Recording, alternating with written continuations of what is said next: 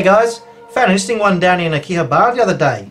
Found this kit where we actually build the speakers, not building the cabinets and just screwing speakers in. We're actually going to build the speakers, or the drivers as they are, put them together, and then we got ourselves a set of stereo speakers. So they're a Fostex brand, model P800. Now I couldn't find these on the actual website, but I did find what looks to be what these will end up being, which is a P800K, which is on the website. They look to be the same, they're the same size, and I assume these are the equivalents of a P800K. So we got the instructions in the back there and all the parts on the front. So what we'll do is I'll run through what each part is, what it's called, what it does, and then we'll put one together. And once we've got them together, we might even give them a test and see what the Thiele small characteristics are. See if we can build a little enclosure for them. So I'll rip this thing open and we'll have a look at all the parts that we get.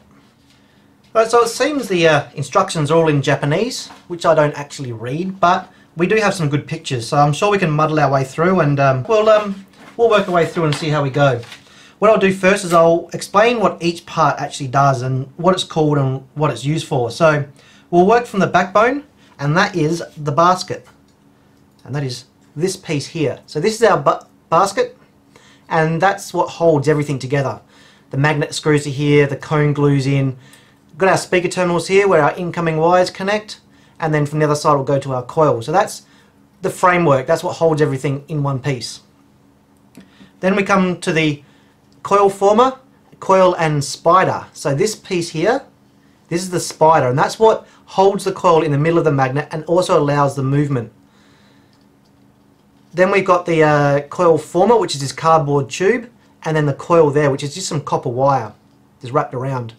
And then the leads are just here, some tinsel wire. It's kind of like plaited wire, or like woven sort of wire. So it's very flexible, but won't break or fatigue.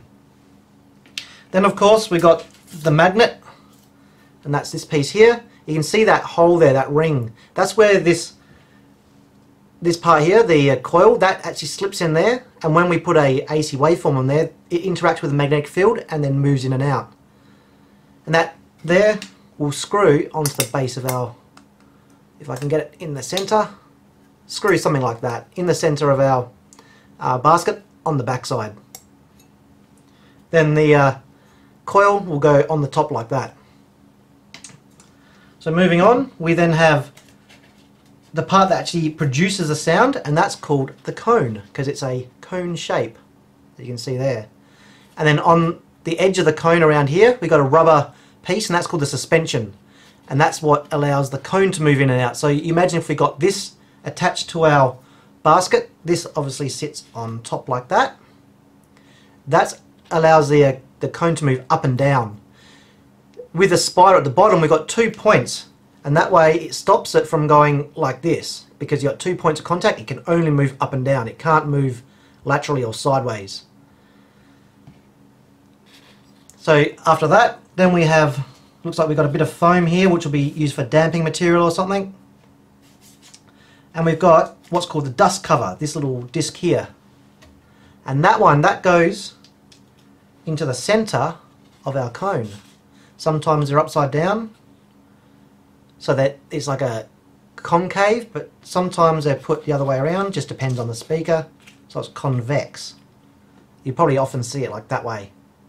And what that does, that just stops dust and dirt and, you know, detritus from getting into the coil, that small gap in here, and rubbing on the coil and cutting into the coil, because if you get any dirt in there, it's going to scrape and it's going to ruin your driver.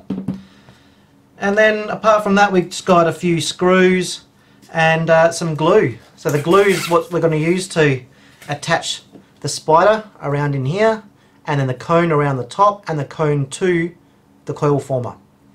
So I'll dig all these parts out, and we'll start making one of them. Alright, first thing first, we're going to get a basket and attach it to our magnet. So we'll peel this off and get some of our screws, and then screw that together. And that has to go in so it locates just like that.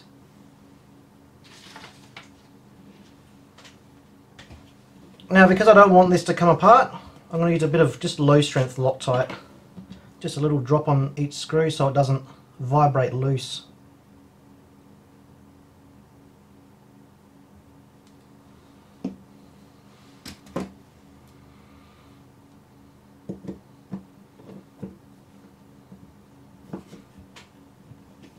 Make sure it's nice and tight.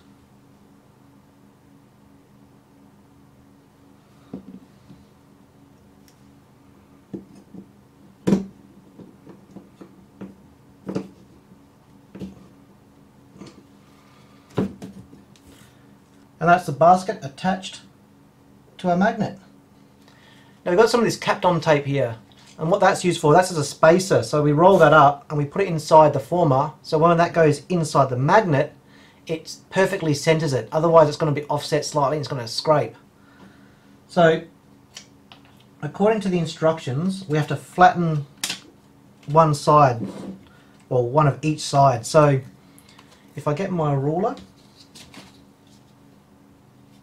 we want 3 millimeters about on each side. I'll move those out of the way, which is probably about like that.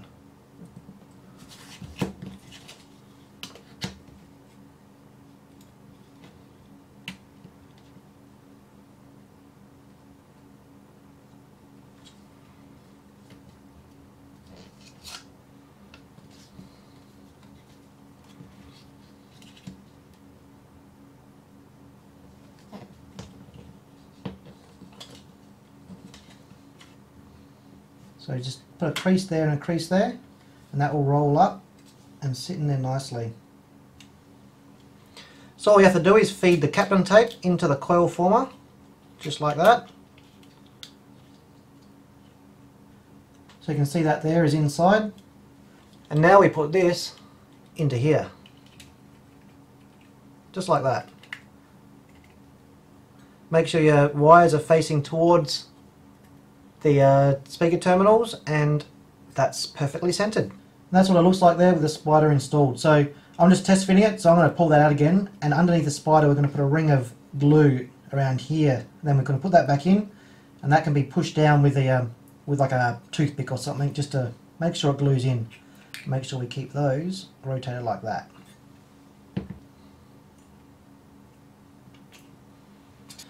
We've got a tube of Bond here. That's not James, but it is glue, so that's what the Japanese call glue, Bond.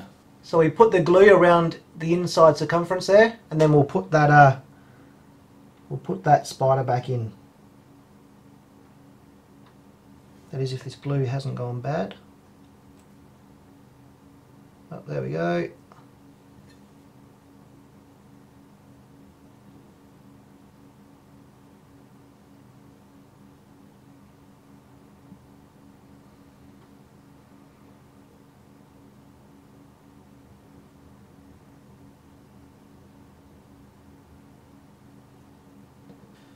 There's a glue in there. Now we stick this in.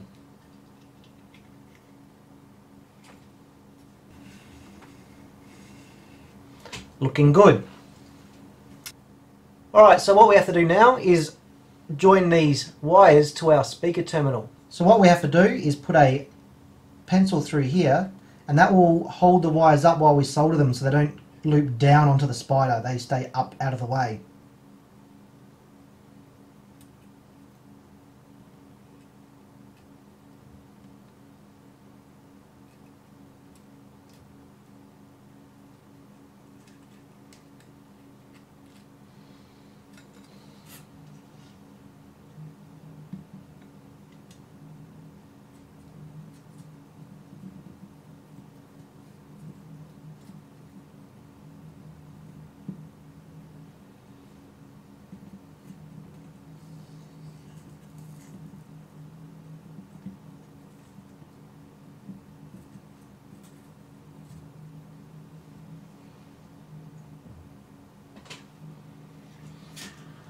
And there we go, all soldered up.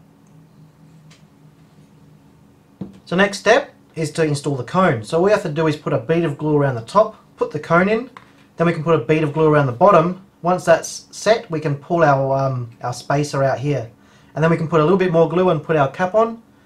Once that's done, we're pretty much finished. So let's put our glue around the top.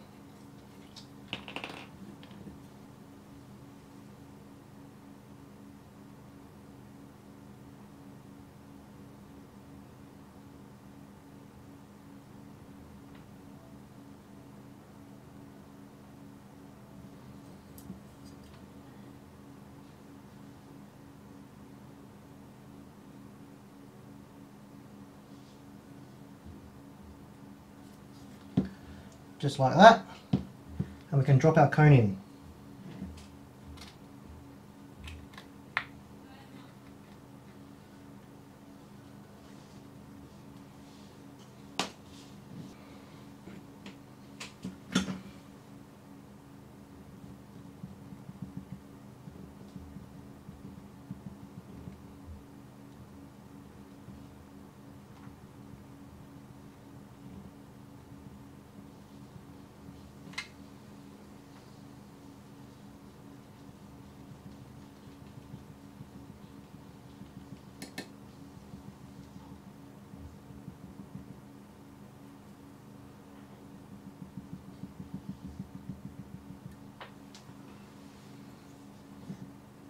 Awesome. Now we can put our glue around the center here.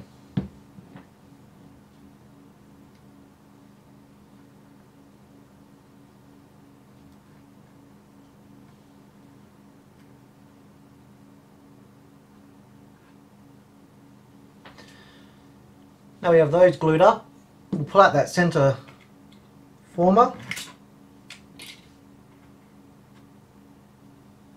Looking pretty good. And now we can stick that dust cap in.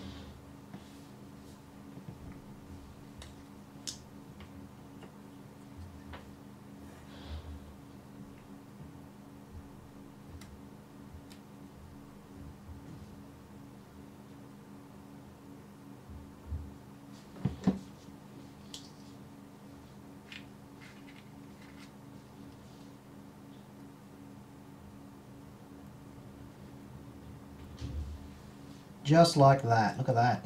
Looking pretty good.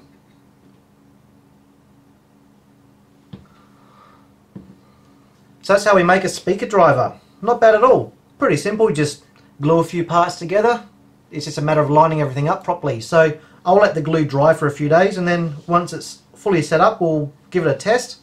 See what the Thiele small characteristics are. See if they come close to the P800K on the website, the commercial built version. I've got another one to build, so we'll do a stereo pair and we'll give them a test and see how they sound. There we are, all done. Went together quite well. We've got the left and the right, or the up and the down, or whatever you want them to be. Seem to work alright. So hang around, because we'll cut the video there. It's getting a little bit long. We'll make a second video where we test the electrical characteristics of these things. See how they perform. So don't forget, we got that Patreon. Check it out if you feel like it. If not, just hang around and wait for the second episode. Alright guys, we'll see you next time.